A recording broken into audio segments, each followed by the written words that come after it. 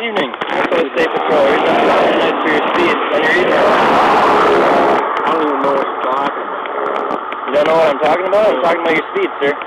Yeah, and I don't know. Okay. Got your license and insurance? Calling Captain Mark Holm with the Minnesota State Highway Patrol, Sunday, March 29th at about 7 p.m.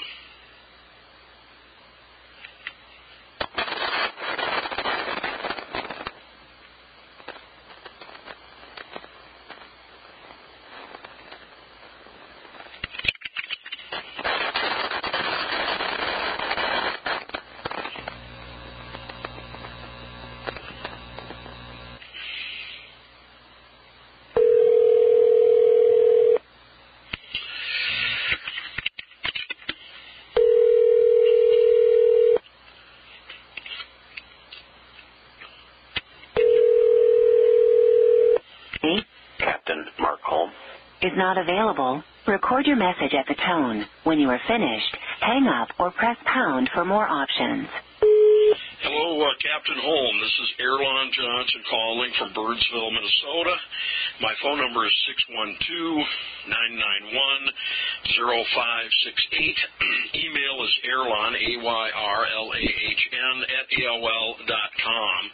I'm calling to put you on notice that I want you to email my evidence for my rigged trial for case number 66-VB-14-3349, State of Minnesota versus Airlon Hagee Johnson, and it's scheduled for April 17th, 2015. In a trial by ambush move on last Tuesday, March 24th, 2015, Special Prosecutor Kurt S. Fisher dropped some evidence into my lap at the beginning of my rigged trial for case number 66-VB-14-4097. It is my understanding that discovery was designed to prevent trial by ambush, and apparently Judge Thomas M. Newville and the Rice County Attorney's Office have a special arrangement. The special arrangement appears to be that Rice County Attorney John Fossum and his agents can engage in as many due process violations as they want, and Judge Thomas M. Newville pretends the due process violations don't exist. You are aware that Special Prosecutor Kurt S. Fisher was reprimanded and fined $750 on November 9, 1995 by the Minnesota Supreme Court for committing unprofessional conduct and notarizing signatures on interrogatories not signed in his presence, one of which signatures was later discovered to be forged. Aren't you? You are, aren't you? Now, this evidence that was illegally withheld indicates that Trooper Patrick Ignaszewski's dash camera is a watch guard, and I want you to email me a copy of the checklist that Trooper Patrick Ignaszewski went through for his squad car and squad evidence gathering equipment prior to going out on patrol on August 9th, 2014. I want you to email me a copy of the watch guard's user manual for the dash camera for Trooper Patrick Ignaszewski. Plus, I want you to email me a copy of the settings that the State Patrol has preset into the dash camera for Trooper Patrick Ignaszewski. Finally, I want a copy of all citations issued by Trooper Patrick Ignaszewski from July 9th, 2014 to August 9th, 2014. I have a reasonable suspicion that you have known that Trooper Patrick Ignaszewski has been destroying evidence in his traffic stop for You are a long approaching time. the maximum length for a recording. Finish your recording after the tone. I have a reasonable suspicion that you have known that Trooper Patrick Ignaszewski has been destroying evidence in his traffic stop for a long time, don't I?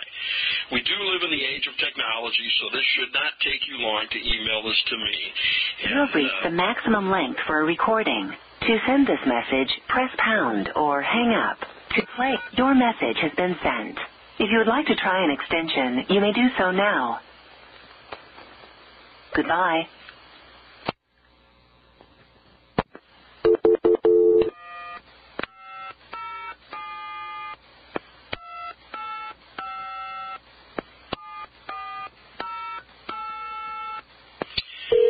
Calling Captain Mark Holm back again to finish leaving my message.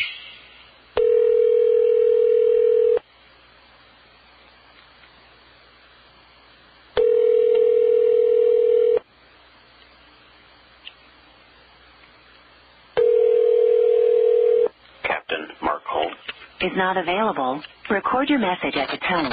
When you are finished, hang up or press pound for more options. Yes, hello, Captain Mark Holm, Airline Johnson, calling back, Burnsville, Minnesota, 612-991-0568, Airline, AYRLAHN, at AOL.com.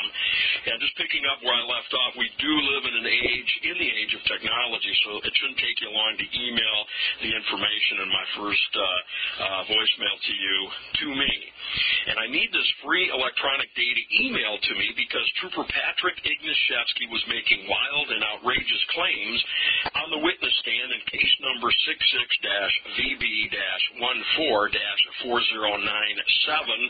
on Tuesday, March 24th, 2015. He was making the wild and outrageous claim that he is not familiar with Minnesota Statute 169.91, arrest, subdivision 1, procedure 1, what to do when a person arrested demands an immediate appearance before a judge.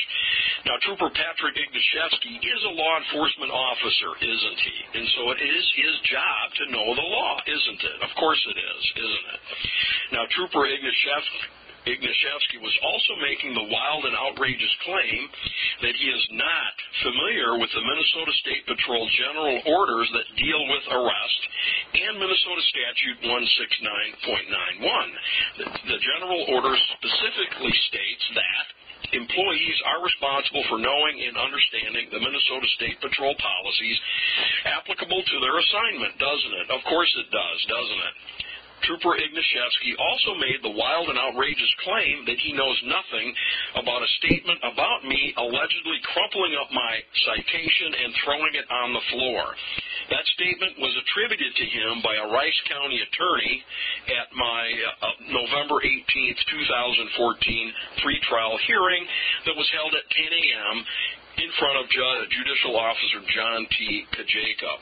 I have reason to believe or suspect that Trooper Patrick Ignaszewski is conspiring with Rice County Attorney John Fossum to rig my trial for case number 66-VB-14-3349, like he did in case number 66-VB-14-4097, don't I?